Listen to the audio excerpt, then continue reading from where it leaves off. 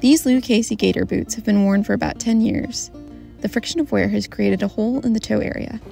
They will be restored by Unsung House, a Tennessee shoe repair shop that specializes in restoring cowboy boots. A cobbler removes the heel block and outsole using nipper pliers and a round point leatherworking knife. Then, he cuts off the boot's gemming, since it will be replaced later. He patches the hole in the boot's toe area using a special glue and a piece of leather, which he sands to comfortably blend into the shoe. A new gemming is glued on, then he sews it in for added security. A new leather welt goes over the gemming. This creates a layer to attach the uppers to the outsole. The cobbler then cuts, glues, and hammers in new cork midsoles. The cork is graded, glued, and attached to the new outsole. He uses 2 machines to finish the outsole. One cuts the excess sole, and another sews a Goodyear welt.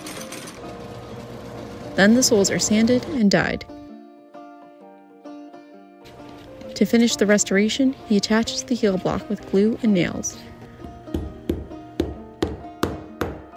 Once the heels are dyed to match the rest of the sole, the boots are given a final polish.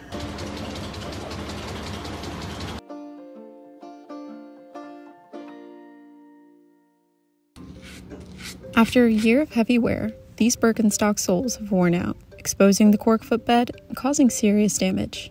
To repair them, Ryo Kim starts by removing the foam outsole with a knife. He cuts rather than peels the soles apart to avoid damaging the cork footbed further. He applies glue in the crevice of the cracked cork and squeezes the joints together for 1 minute while the glue dries. For the shoe with the damaged heel, Ryo trims cork footboard to fit the area, then secures it with glue. He shapes the cork with a sander and 40 grit sandpaper. Then, he uses the old outsole to create a pattern for the new ones and roughly cuts them out. Ryo sands the foam outsoles and bottoms of the shoes to even out the surface. This creates a clean canvas and helps the glue stick. He applies glue to the shoe bottom and the foam outsole. Then bends the outsole so it fits the curved footbed comfortably. The body of the shoes and outsole are then pressed together and Ryo cuts the excess off.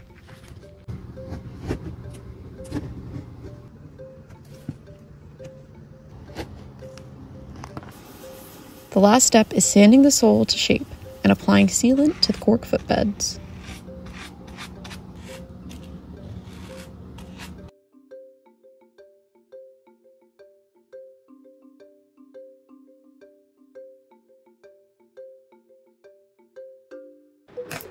These well-loved LL.Bean boots are now torn between the sole and upper. They were mailed back to the LL.Bean factory for resoling. A special machine deconstructs the boots by sawing the outsoles apart from the uppers. A technician then strips the boots of the remaining brush guard, using scissors and a flat knife. The remaining stitches will be individually plucked off the uppers by hand. A rub machine with rotating bristles loosens the stitches and makes the work easier. With the stitches removed, the boots can be reassembled. Cement is applied to the boot's new sole and the upper. Then the soles and uppers are attached. To finish, a vamping machine drops 3 rows of stitches to secure the uppers to the sole.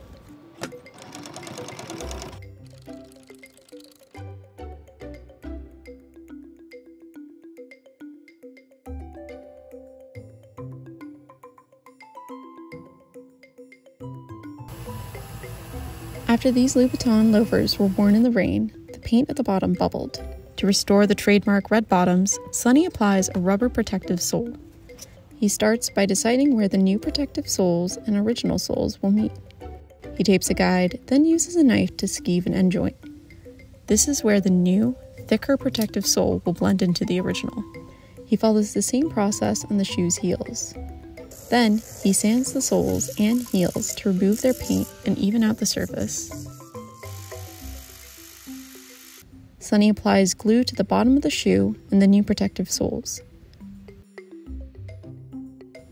The soles and shoe body are then pressed together. He trims the excess sole, then sands it to the shape of the shoe.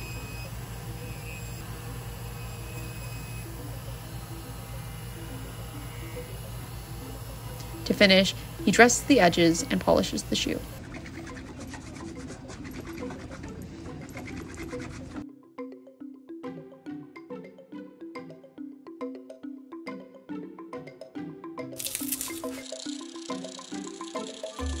These Air Jordan 11s are from 1996 and have yellowed with age. To repair the discoloration, Richard Brown deconstructs the shoe. He peels the soles apart from one another by hand.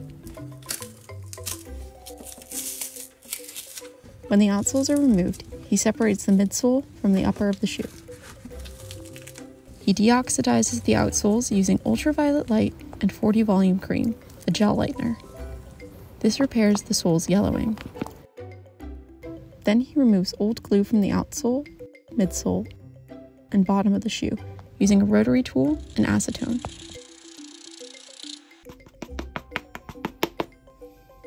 The outsoles, midsoles, and uppers are reattached using a special glue formulated for sneaker repair.